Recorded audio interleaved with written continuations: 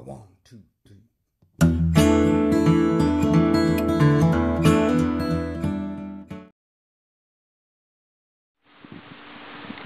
Hello YouTube.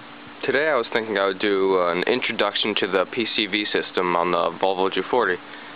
I had learned about this system, or heard about it, by searching through IPD USA. I was reading some of the tech articles and they started talking about extended oil changes in the positive crankcase ventilation system, which I have on that paper, which I'll read in a minute. But I was reading about this and I was like, PCV, what is this? Positive crankcase ventilation?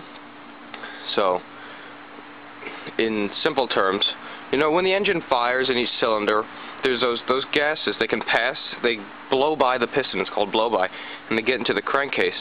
And these gases build up pressure in the crankcase, and the PCV system is made to ventilate and recycle these gases into the intake manifold, at least in Volvo 240s. In older cars, much older cars, they're usually ventilated into the atmosphere and stuff like that, and that's not good for emissions. And Volvo had the PCV system in their cars, but it's hidden underneath the intake manifold and is usually neglected for years.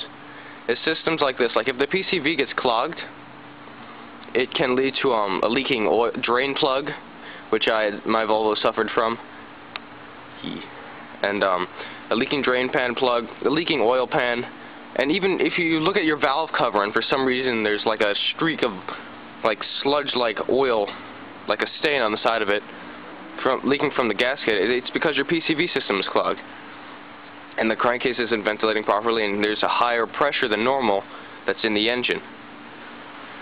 So I looked into the system and I was like, you know, I think I need to replace this. I looked in my car. I'll show you where the PCV system is in a bit, and I saw there's the system, right?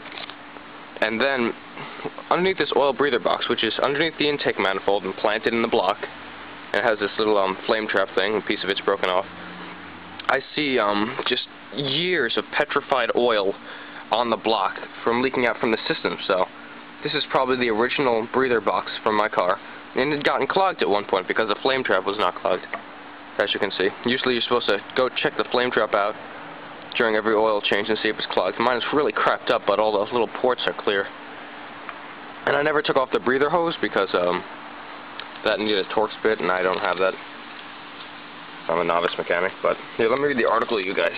Okay, so here's the article. The number on IPD USA is 10045, Extended Oil Changes and Its Effects on PCV, on Crankcase Ventilation. An overdue oil change will cause premature wear, leading to oil burning, high hydrocarbon emissions, and eventually a blown engine. Oil changes are much cheaper than engines. Another problem related to neglected oil changes that Volvos are especially susceptible to is fouling of the crankcase ventilation system. As oil wears out, it loses its resistance to forming sludge and solids. This builds up in the crankcase ventilation system breather box, which you can see right there. And, the wind's fighting me.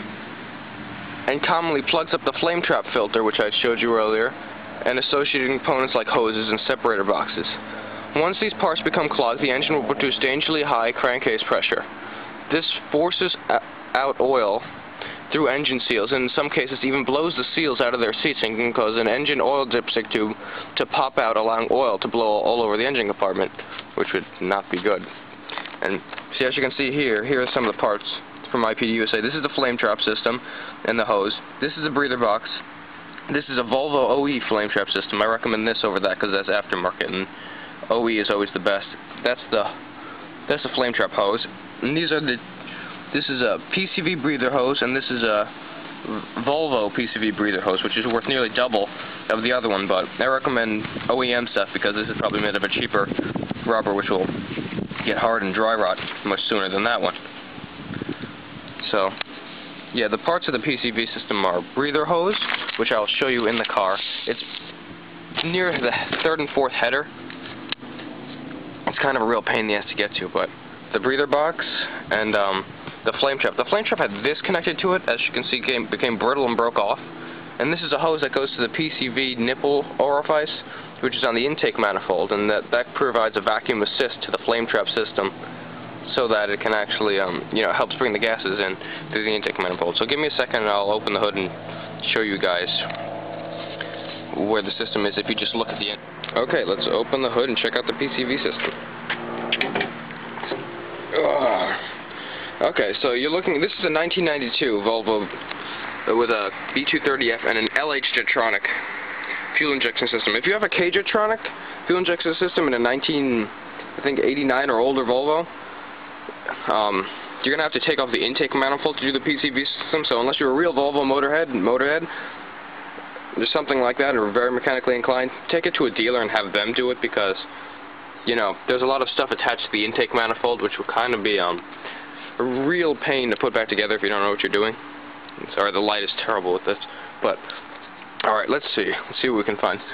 See, that, right there, in center frame, see if I can get focus on it, I'll point to it.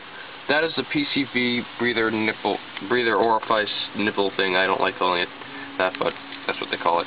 And there's the vacuum assist connected to it. This vacuum assist is attached to the nipple, goes underneath the fuel rail, underneath the injector, part of the injector wiring harness, and goes all the way to the flame trap, which is right here, this thing. This is the PCV breather hose. This is the actual hose that brings all the gases back into the intake manifold right before the throttle, actually. Here, let me go around the other side. See my shadow. And let's see, where is it? See, there's the breather hose. It's before the throttle body. And the gases get sucked in via vacuum up through the flame trap, just in case there's a misfire or something, so you don't blow up the engine. And it goes through the breather hose into the intake, the all intake snorkel piping system. And your breather box underneath the intake manifold in that very dark place. I might have to get under the car to show you it, but it's a real pain to actually see from the top. I actually had to jack the car up to see the system, but yeah, so here's the top half of your PCV system. When you clean out your PCV system, you're going to want to take this out and just clean it out with a toothpick and some carburetor cleaner. Not the actual manifold or the throttle body, but just the piece itself, the little brass piece. And be careful, make sure you use the right size wrench. I forget what size they used on it, but if I remember, I'll put it in the description. Because this is brass, and you can easily mess up brass with the wrong size wrench. It's a little mulch from using the right size wrench, actually, because it hadn't been moving so many years. But before I took it out, I sprayed some PB catalyst, a really light, once or twice spritz on there, and let it sit for an hour. That's what I did with all the bolts on the PCV system, because they were stuck really good. And yeah, I used some PB catalyst to loosen up the bolts, and it works really well. I recommend that stuff for any do-it-yourself mechanic, or any real mechanic, but real mechanics, I don't know, they have their own thing. And yeah, and then when you put it back in, put some anti-seize on the threads, so then next time you do your PCV system, next oil change, you are able to take it out with ease without having to use a cheater bar and having to wrench it and risk destroying the brass. But let's see if we can get, here's a better view of the flame trap. So as you can see, the hose goes down, the hose on the bottom, right there, goes to the breather box.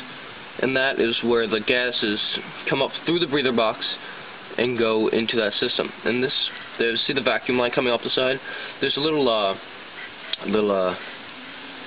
what's it called? Like an extension off the flame trap system. If you look at it on IPD USA, you'll totally understand what I'm saying. The extension, the vacuum line gets attached to that, and then it goes to the vacuum assist, which is the PCV orifice nipple thing. And this is the breather hose, which is a real pain to get onto the top of the thing, and you always, when you're putting it back together, you're going to worry about breaking this. Definitely be careful of that little piece right there, because if you break that, you're going to need a new flame trap. But what I recommend doing is, when you're putting it back together, I'll probably either do another video on the PCV system next time I do an oil change, but I'll probably make an oil change video too. I just need a tripod. But I'm talking too much. But yeah, when you put this back on, you're gonna need some. If you have long needle nose pliers that bend at the end, like to make like a 90-degree angle or a 45-degree angle, you need those. And you're gonna want to coat the bottom of the PCV flame trap with a little bit of white lithium grease. a light coat of it, so then you can slide the pipe onto it, because there's an incredible amount of traction between that rubber and the plastic. Sorry. There's an incredible amount of traction between the rubber and the plastic, and it's really difficult to get on without some sort of lubrication, so maybe motor oil or something like that. Just put it on there, really light coat, and then you use the pliers and you squeeze it and you press down with your finger on the breather hose and you bring it up. And that should help. And also, cut off the zip tie when you're doing the system, and have extra zip ties handy, because it's zip tied to the oil dipstick. Let me show you a better view of that. It's zip tied to the oil dipstick so it doesn't shift when you're driving or stuff and something or other. And you just cut that zip tie off with a pair of dikes or diagonal cutters, or even if you have the proper zip tie cutters, just cut off the zip tie, and it'll let you maneuver the PCV breather hose. First you want to pull that off and get it out of the way, because this system is, you need either really small hands, or you really need to know where to put your hands that are too big to fit in here, because everything is so cramped when working on the system, so you need all the help you can get. Definitely those really long needle nose pliers are great help. But here, let me see if I can get under the car and I'll show you the breather box.